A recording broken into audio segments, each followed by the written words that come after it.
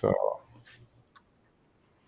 there we are. So this is the Fellowship of the Link call for Wednesday, August 16, 2023.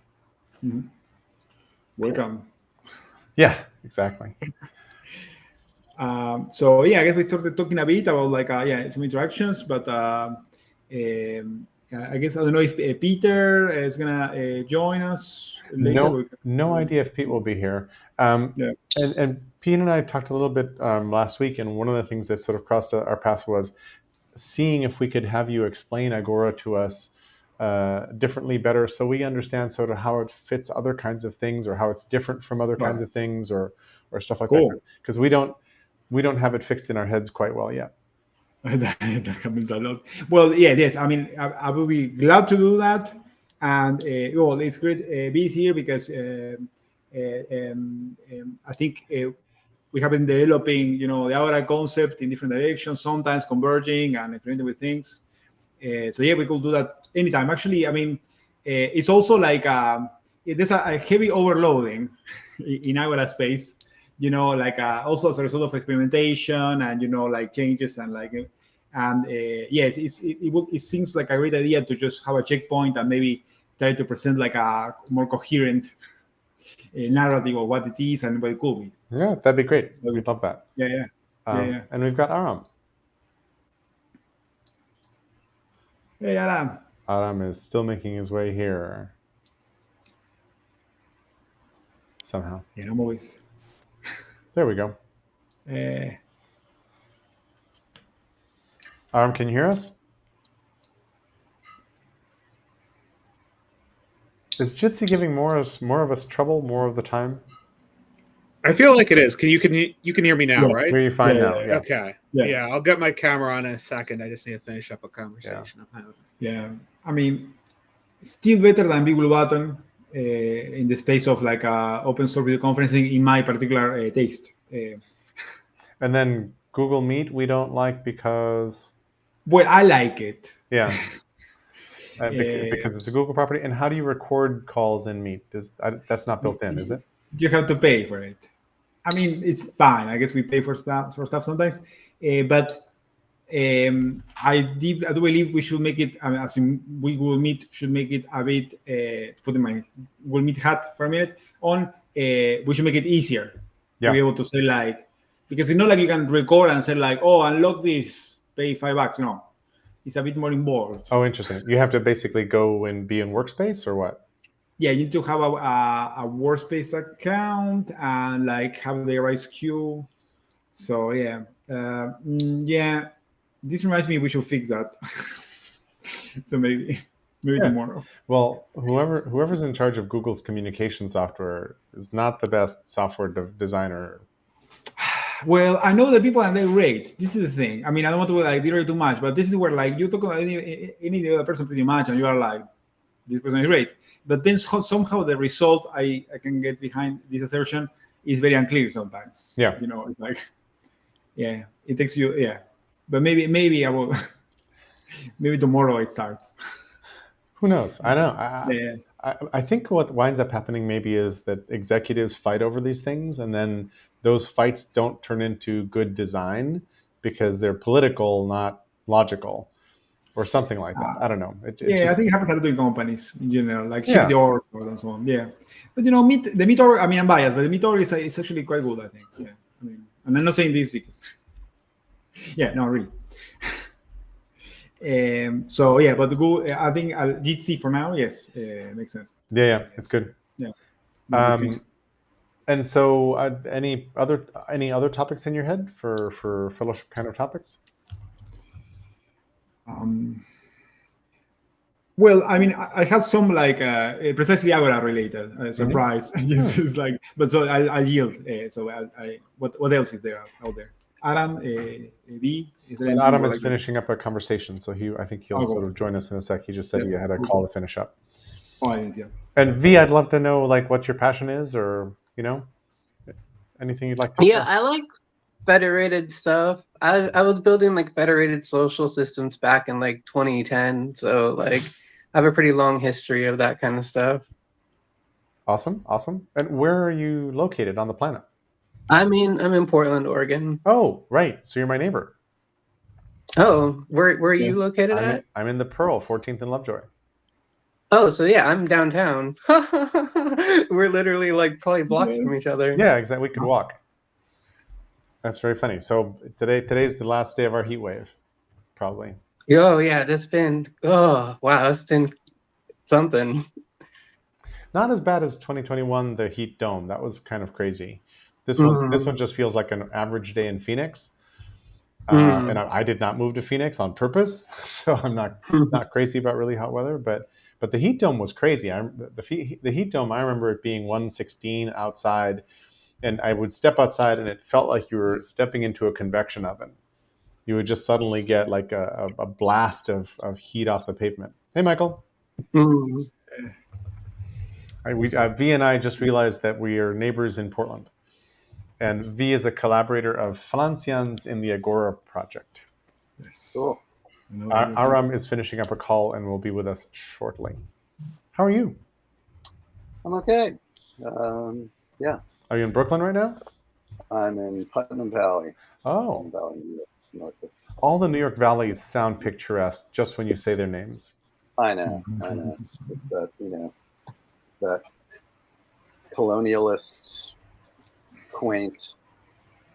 I am on the confiscated lands of the Wappingers, and they're all gone, and we white folk have it all to ourselves. Sorry, not to bring it really down. It is good to remember, for sure. Yeah. What's that? It is a good thing to remember. Yes. Yes. Yeah.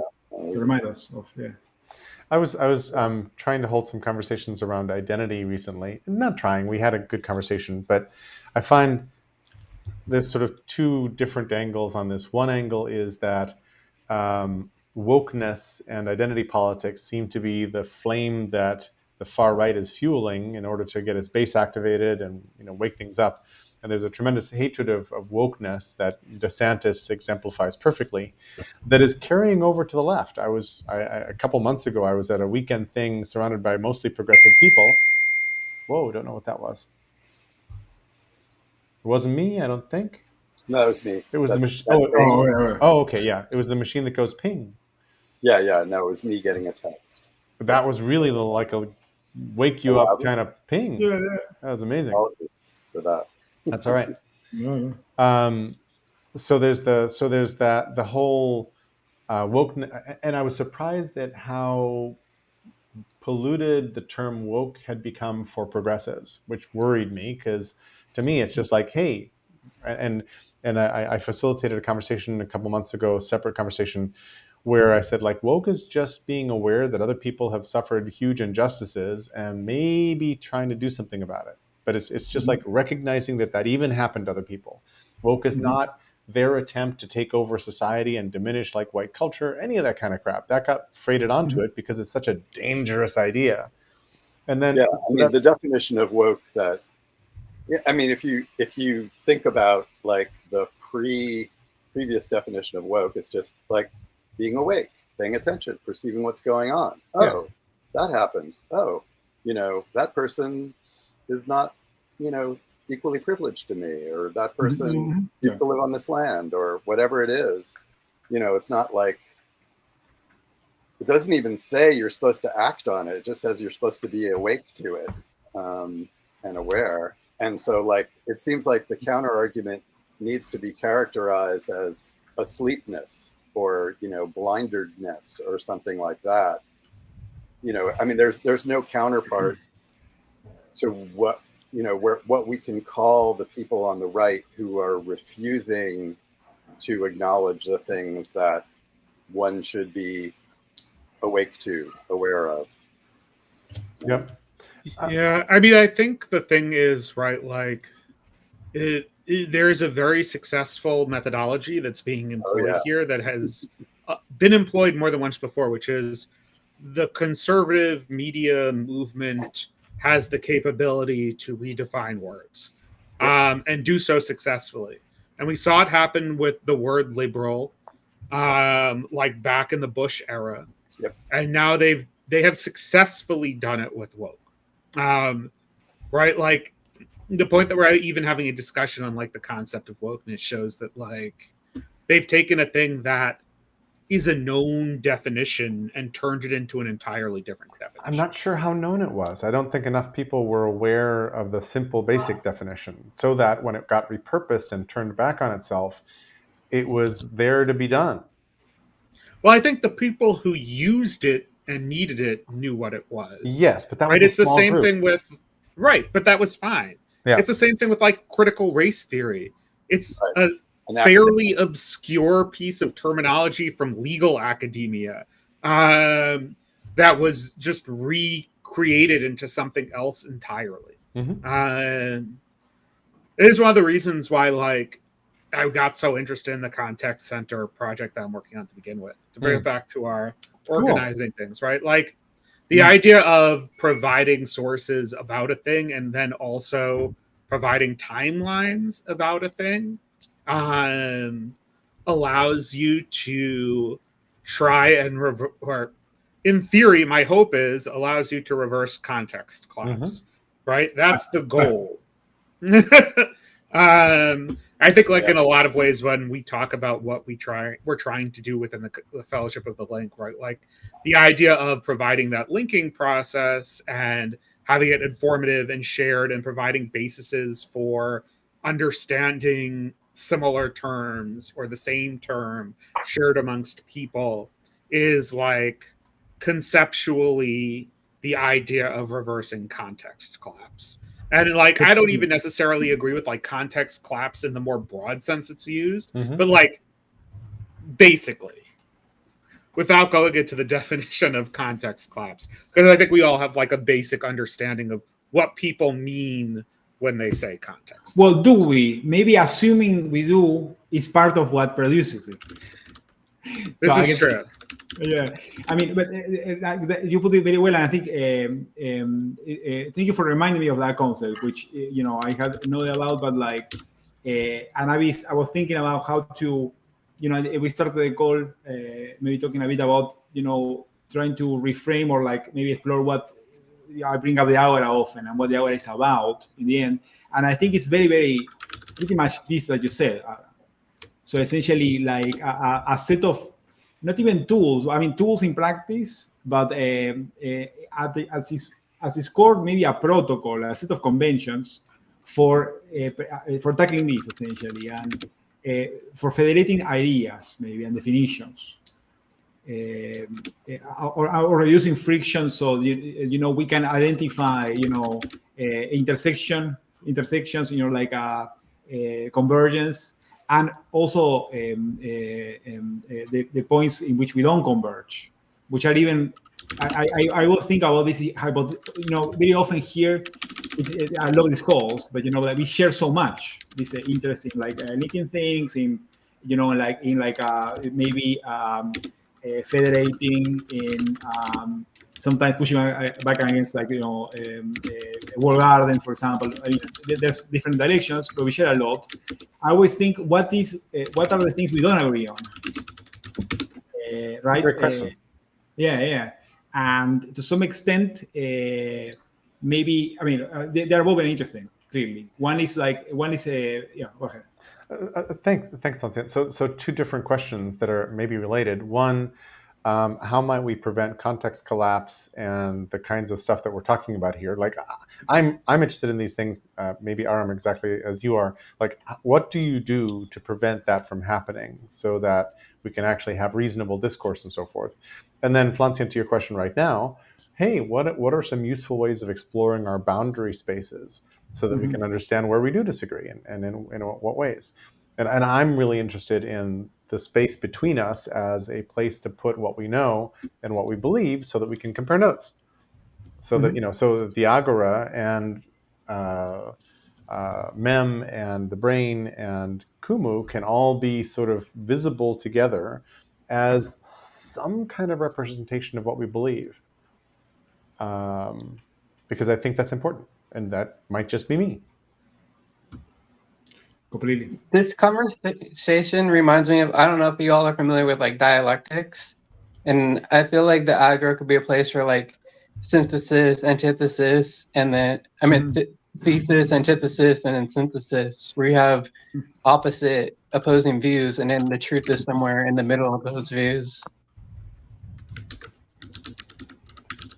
That's very, very nicely put. Yeah.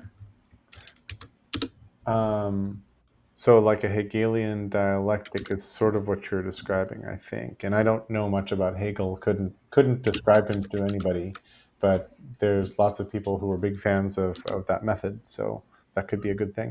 And I think there's some tools that try to do that. There's tools in the world that there's certainly a whole series of debate format tools.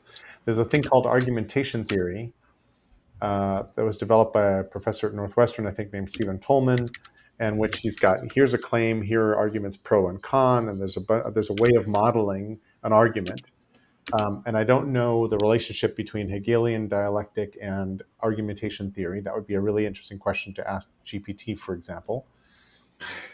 It would. I mean, I think it would. I think like the easy answers that they are opposed, like the idea of dialectics is that you take opposing ideas and unify them into some sort of single like conceit that you can deal with. It's to collapse the binaries that come out of like something like debate or I don't know argumentation theory at all, but what it sounds like, which is an argument. Right.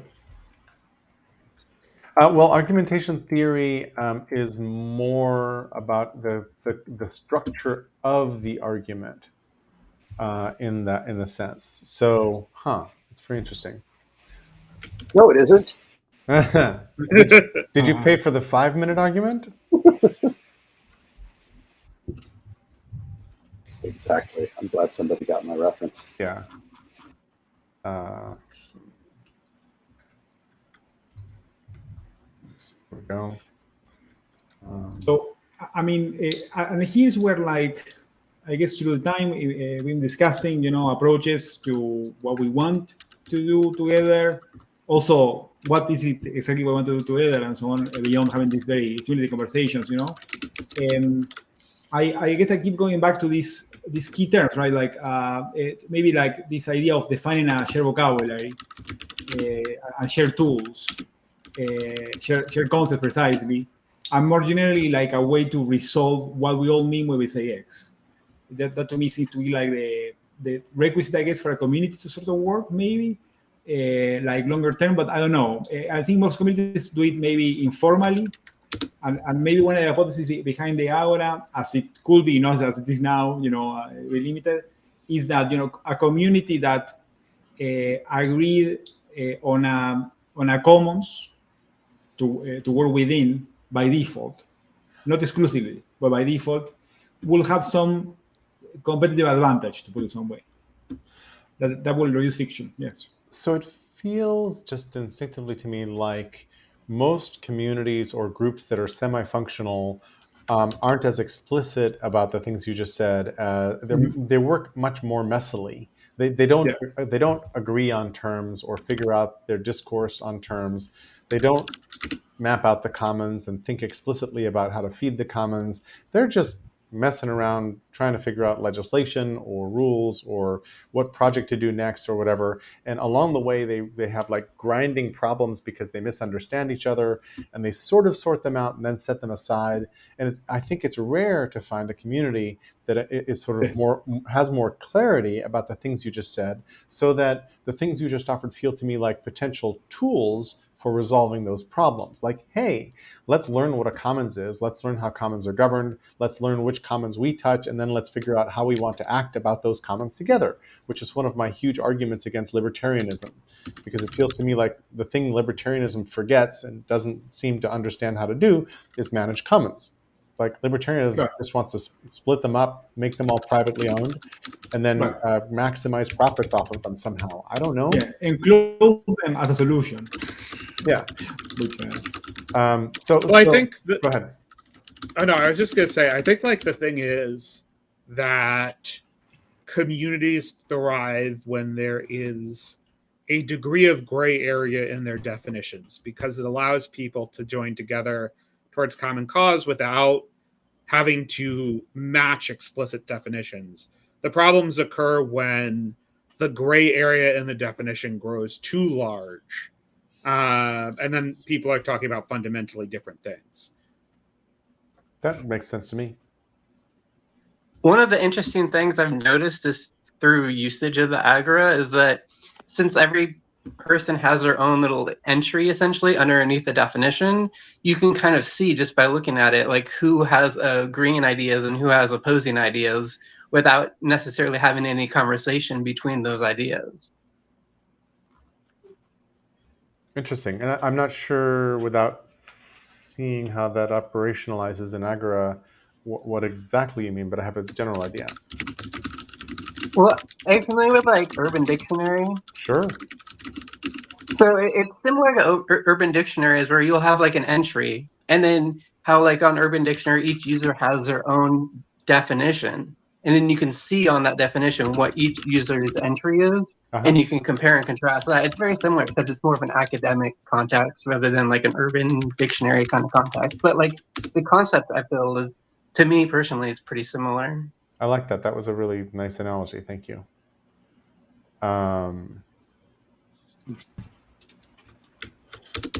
So I'm trying to write a short essay about. You're back.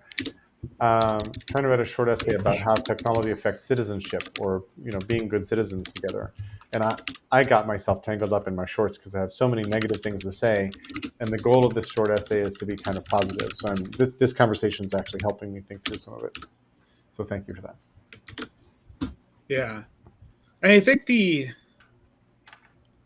thing is, like, this gets back to sort of what we are trying to do in some ways, right? Like, I think the thing has become that to the point of like how we define things, and like the idea of something like Urban Dictionary, right? Mm-hmm. Like in search, when you use search as we conceive it, Google search for an answer, you get a libertarian concept of finding an answer, which is different things compete to be the best answer as defined by a bunch of signals that Google has decided. And then one of them is on top, and that is the answer. But I think what we're talking about is that it's not, like, that's not how thought or, like, getting answers works, really, right? There's more than one answer to the question, and you need to be able to understand them, like, as a group. Makes great sense. V? Like you have your hand up? So yeah, this makes me think of one thing we're working on that's in progress with the Agora that's not really fleshed out yet completely is contextual ranking. So you rank something personally, like that you think is in the Agora is like more relevant to your context, and then that will federate to your social network, to your friends or whatever, and then it will affect their ranking. So when they look at it, it's in context of your personal social network rather than some global, like, corporate viewpoint of like what is relevant in that context. And I'm trying to remember this idea of cultural or community proximity, or having its own set of contexts. It rings a very faint bell from either research or apps that I've seen in the past where somebody was trying to figure out how to do some of that, but I'm not remembering it right now. And some text analysis that compares different communities' use of the same terms and shows how they're different would be really useful, and would highlight the kind of spin and word jujitsu that Aram, you were talking about earlier. And David Frum is one of the world's experts in how do you take over words. He's been a Republican strategist for like 3 decades at least.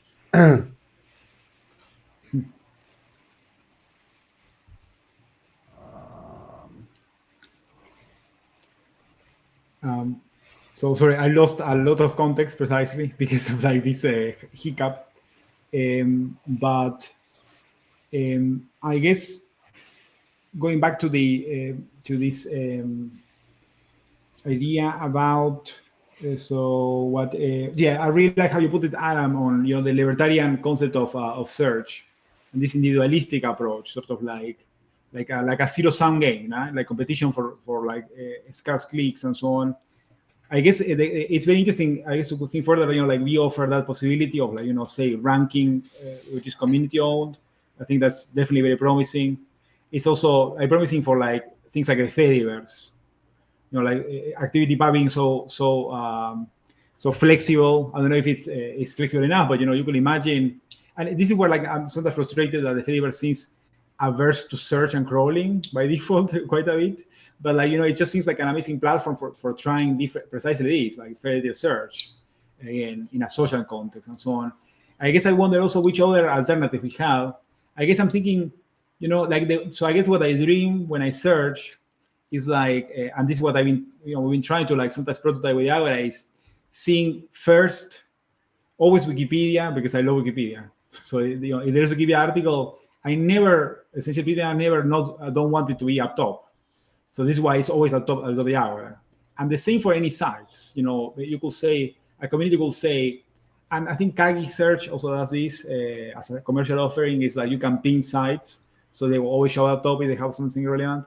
But like essentially we can replicate that as a community, and the community aspect I think makes it so all these customizations we can share and they can compose, right? The idea being that I will be happy to like search the web and see it as any of you sees it.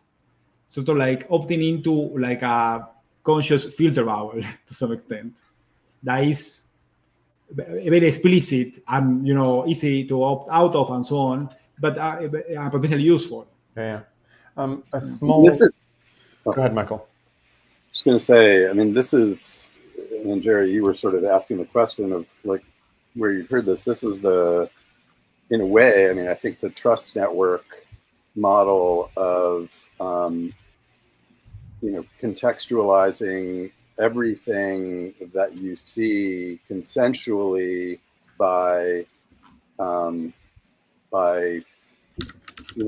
a liquid democracy, potential liquid democracy aspect to it too, that you delegate your filtering on such and such a subject to the aggregate of these people and trust, and it's different for a different subject.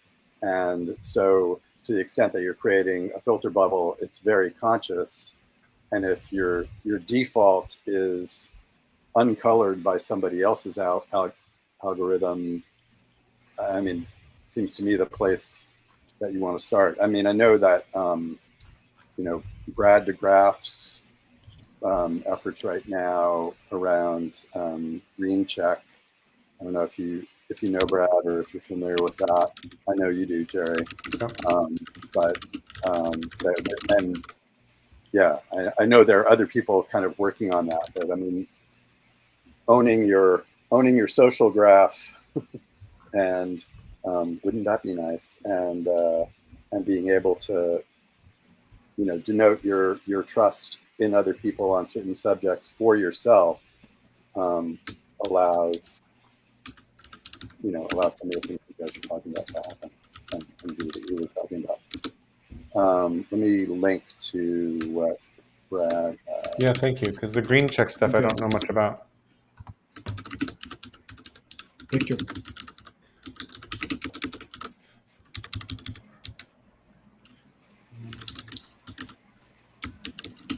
And this is another direction I guess I've discussed with Samuel. He's not here today, so I will just drop this, think of perhaps this something he could bring up, is the wiki search.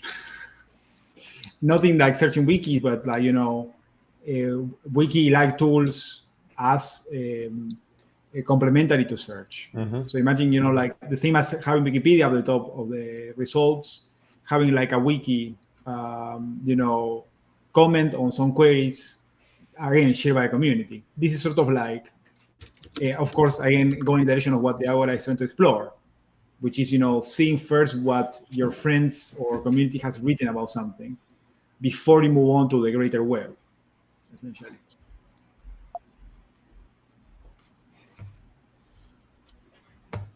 Yeah, interesting. Just to rewind for a sec, I have not heard the term liquid democracy before. Oh, it's a great one. Yeah, it's a great one. So our friend, hold on, David Boville was part of the liquid democracy kind of movement in Germany back some years ago. So he would know a lot about it. I mean, I think there are other terms. I know that Colorado is doing an experiment with. It's sort of delegated authority, and I think there are other terms for it. Well, there are tons, yeah. There's basically sort of delegative methods of democracy. There's also proxying in democracy. There's a bunch of other things. But I've always really liked the idea that if I find somebody I trust in some domain, I could proxy my vote or at least my opinion over toward them. That would be fantastic. And I don't know how far liquid democracy has gotten. I mean, honestly, it's sort of it's really, putting some traction on the urge that results in the retweet or repost in the post Twitter era. That rather than just saying, yeah, what he or she said, you can give your vote to that person on that subject and up their clout. And if you could actually do that in legislative contexts, it'd be kind of amazing. Mm-hmm. And literally, I think Colorado is doing some stuff with that, and the notion that you can prioritize issues such that rather than saying red, blue, and all that comes along with it, there's more of a, well, environmental issues are my primary concern, and I go this way on those subjects, and then I feel less strongly about whatever hot button issue. And it also helps get things away from circling back to the what Aaron was talking about how woke has been weaponized, and how death panels and all the other things that liberal that getting things out of the hot button flashpoint issues that divide you on one side or the other, because those things become less of a priority. Like, it's like, I don't think anybody would say, I care more about the rights of transgendered people than I do about the price of groceries, or my kids' education, or whether we're in a war or not. But which is different dimensions as well. Yeah. I think, like, if I may, I think like part of the curse of American politics is that it attempts to demand a hierarchy of priorities when most people do not form a hierarchy of priorities. They form like a mesh of priorities. Well, it's a system we're trying to describe, but the voting technologies or methods don't support system thinking, so you wind up trying to squish them down, and you wind up trying to take an analytic framework where you separate one issue from the other when the issues are very deeply intertwined. Yeah, it's especially because like the brokenness of American politics in terms of the parties do not evenly represent actual political positions. Right. We only have two parties, and they're not actual like political parties. They represent groupings of interests. And so like as a result, you are driven into hierarchy of ideology because you realize that in your mesh of ideology, that mesh does not graph well onto one party or the other. Right. And so therefore you must pick the hierarchy to decide which of the mesh of ideas is the one you use to decide who to vote for. But I mean, Aram, I'm curious, do you think that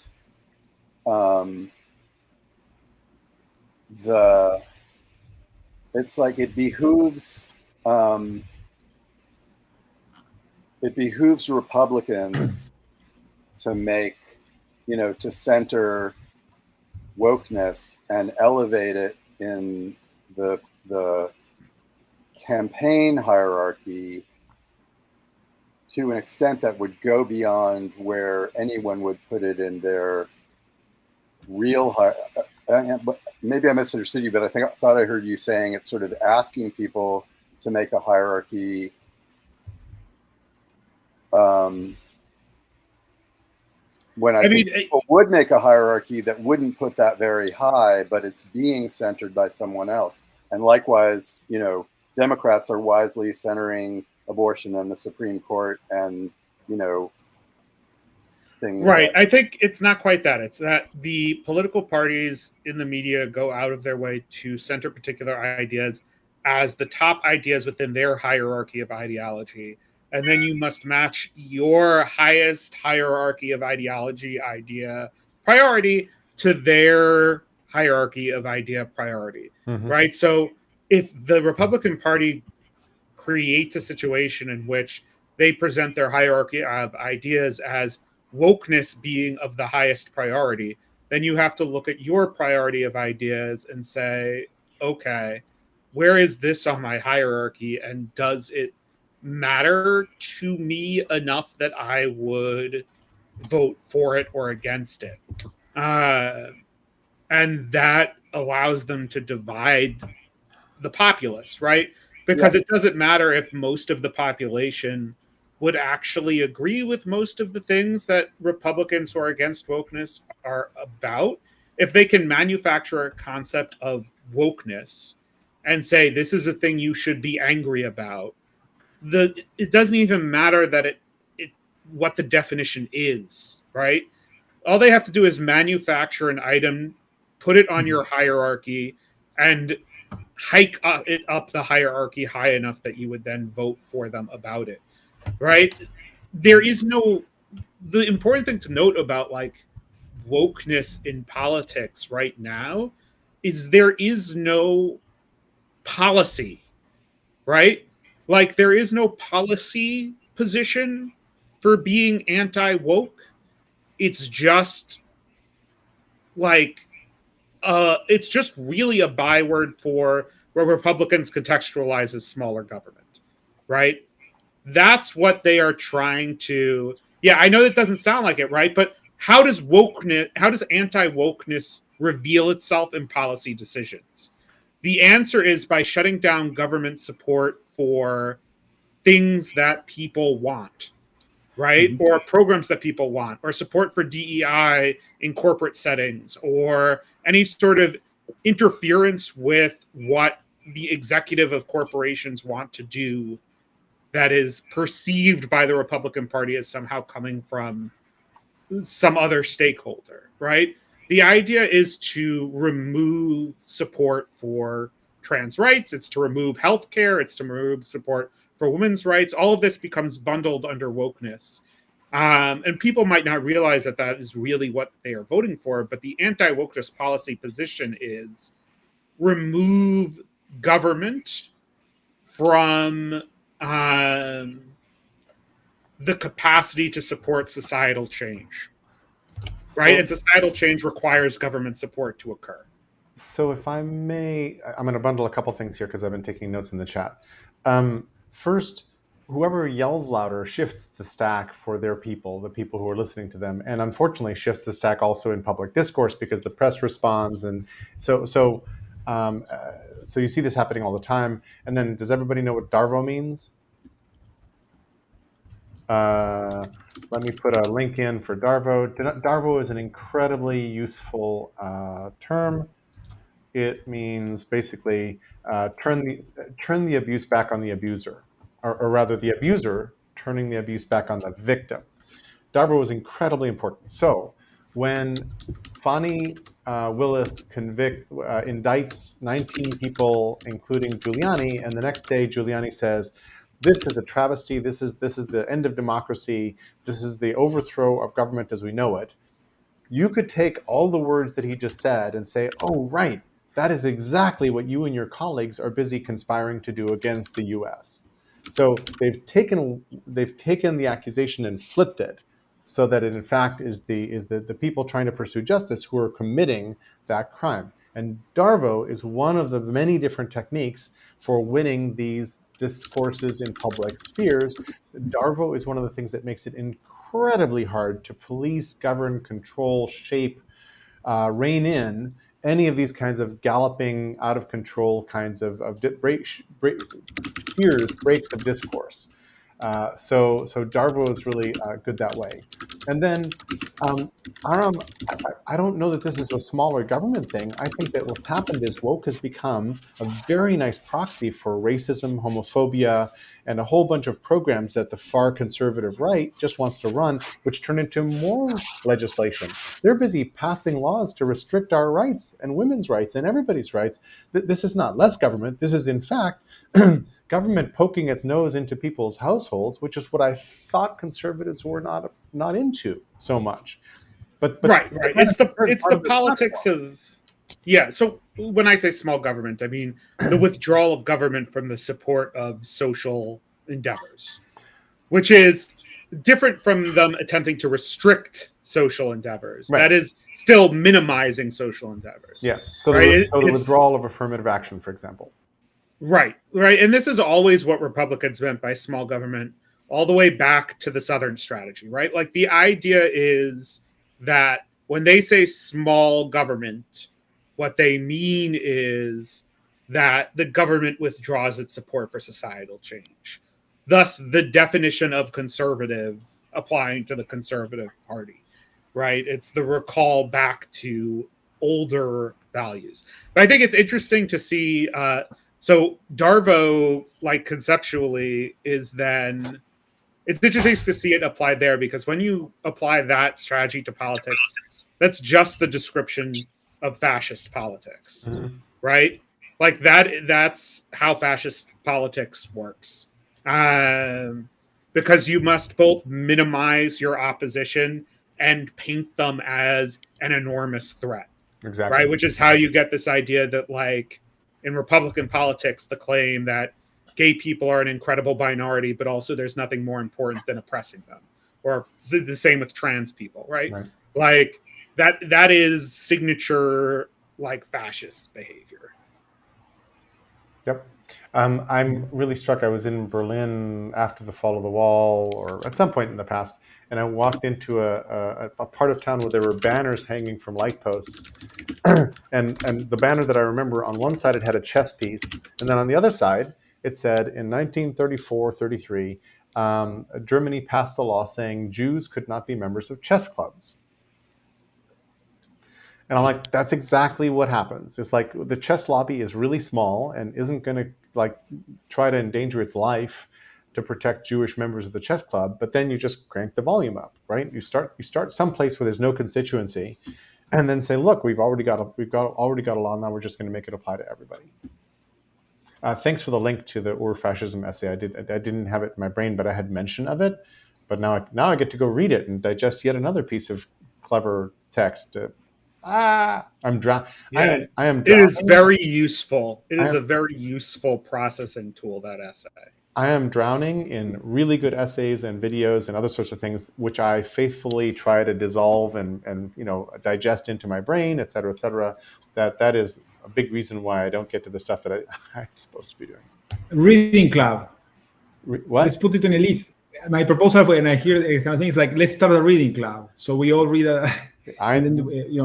Yeah. Well, so my proposal like that is, I call it 5-minute universities. Have you heard me talk about this? We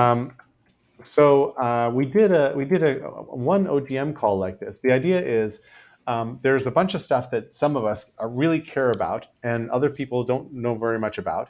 So you get 5 minutes to explain whatever you know about this thing you really care about. and then we get 5 minutes to ask you questions.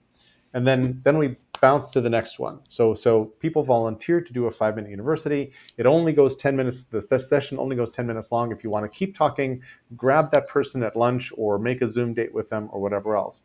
And so I'll point to some in my that I've got cataloged in my brain, and I've posted a couple of these that are unfortunately a little longer than 5 minutes. I think I ran about 8 minutes on the ones that I really like. But the idea is to make them very compact and to try to compress what you really got from it. And my favorite one, and this is my YouTube video that's gotten the most views, is about Polanyi's book, The Great Transformation, back in 1944. I love how your cat is climbing up the couch there, Flancian. Super cool. And a bunch of people, what other people get from The Great Transformation is different from what I got from The Great Transformation. And so I recorded a video about that. And I hope it's useful, but I get a lot of really nice comments in the comment section still to this day about, hey, thank you so much for doing this. So if we help each other digest things and then just post them openly into the commons so that other people can get them, not just us on this little Jitsi call, that wins. Because then that builds. And then back to what V was saying sort of earlier in the call, my difference of opinion about the Great Transformation and yours, Flancian or V's, can be seen, and then we can talk about that and tease out and together like how that might work. That's kind of cool.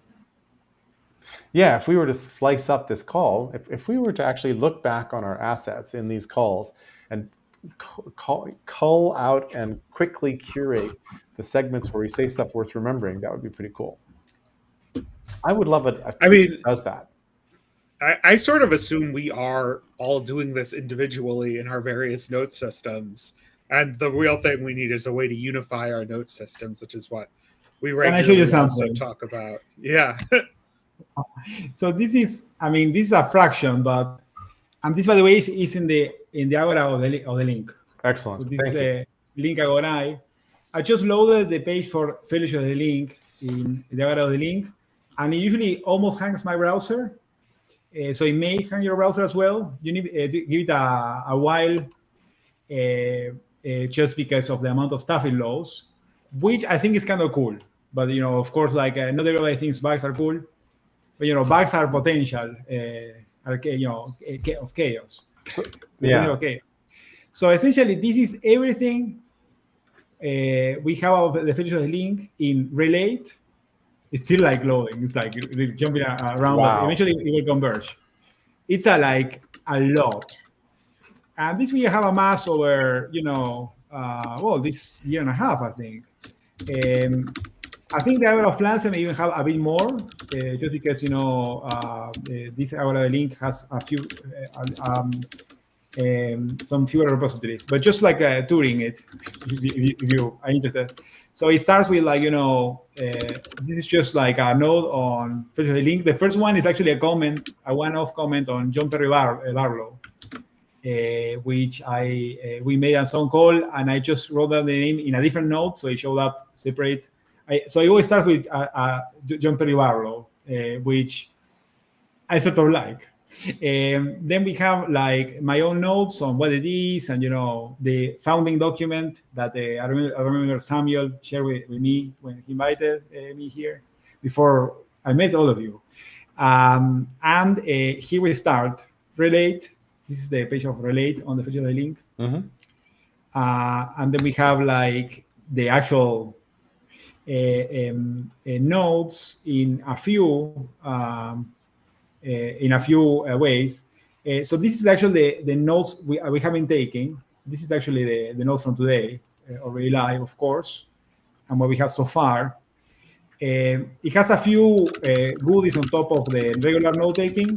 Every time you mention an Agora link or any link that we think is Agora-like, it will just be transcluded as per Ted Nelson.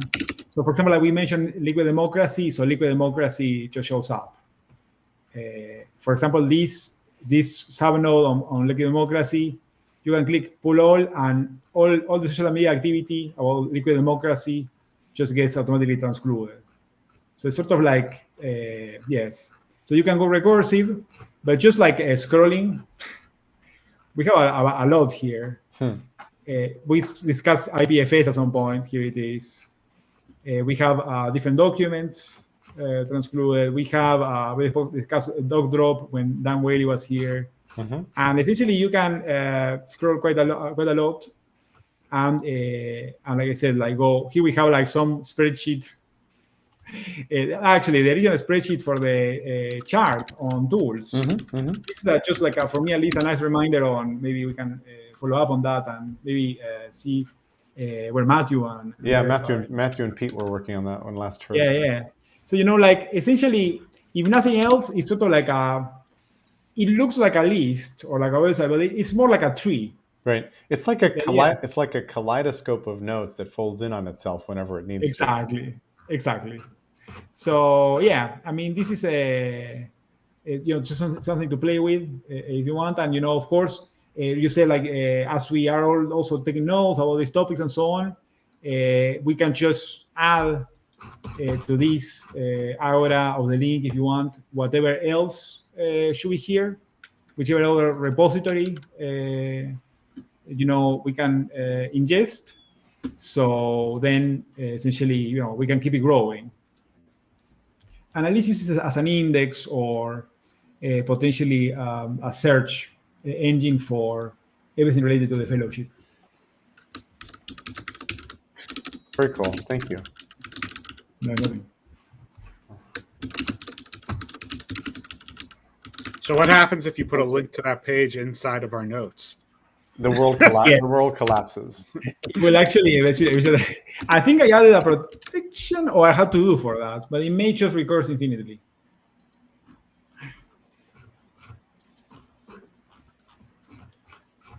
The gate information. Thank you. I will note it now.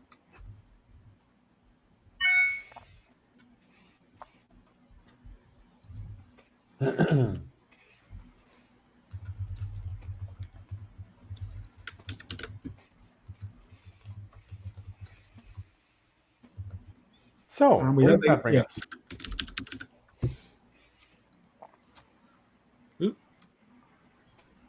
It's kind of fun because it feels like we strayed a bunch at the top of the call. We were like going off in lots of different directions, and we came right back to the thing we care about and the thing we're each sort of working on, which is lovely.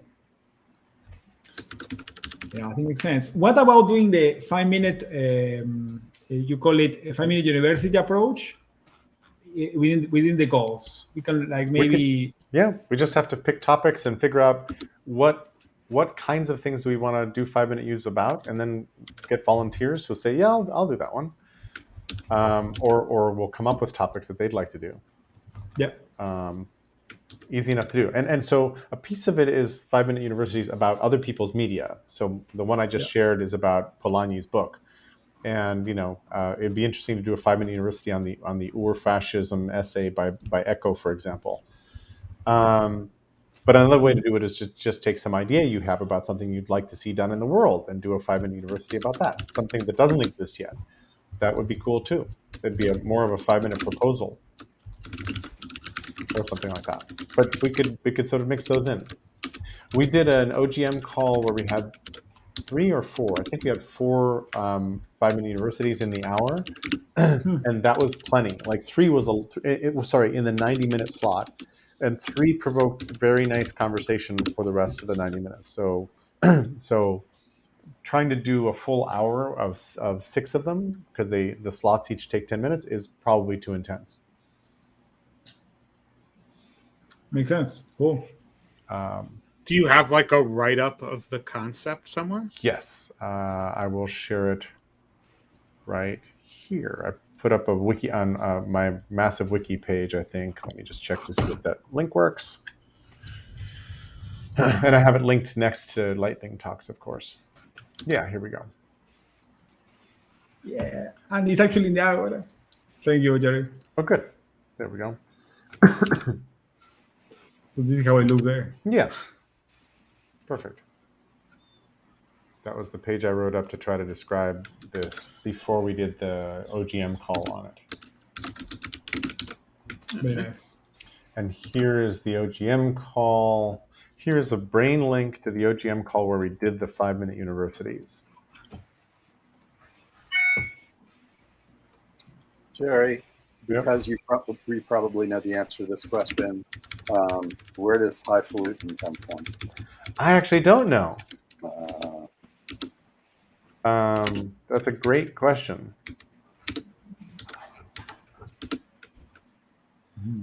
Pompous or pretentious?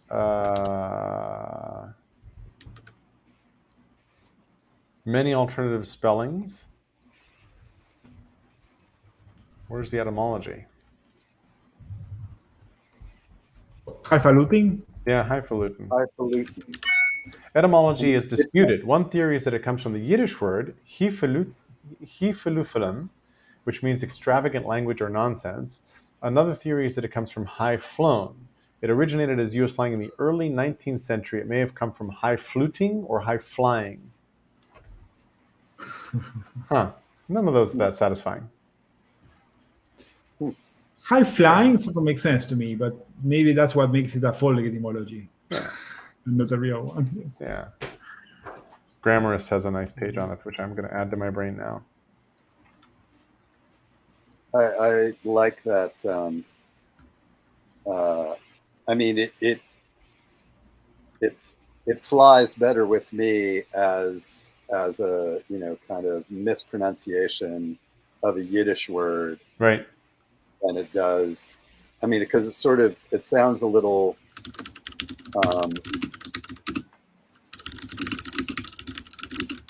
It sounds a little like hillbilly. If you put an apostrophe after that N, it sounds like it's supposed to be, some kind of Americanism, hillbilly talk. Totally. Which doesn't really parse. I don't know. Yeah, interesting. Yeah. Thanks for asking. No word too obscure for us to chase down. That's interesting. I did not know it was a one word. I always assumed it was high and then falutin. Like spelled high and then falutin. Yeah. But now that you mention it, I'd never heard of any low falutin going on. No. Or just plain falutin. I have a collection of words that only exist in their opposite. Uh-huh. Which I refer to as my posit list.